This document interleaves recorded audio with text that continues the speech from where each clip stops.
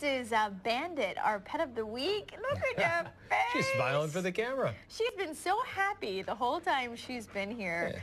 We're going to guess she's about 10 years old, Lollipop tells us. Lab mix, found as a stray and brought into Lollipop, now looking for a new home. She likes to go on walks.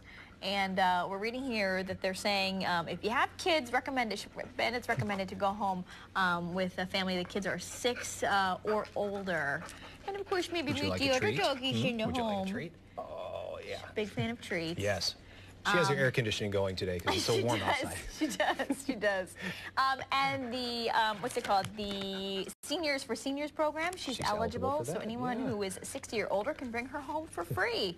By the way, Manny from last week, Manny found a home. Now Bandit's looking for one. Yeah. We'll be right back. Take me home too. Oh.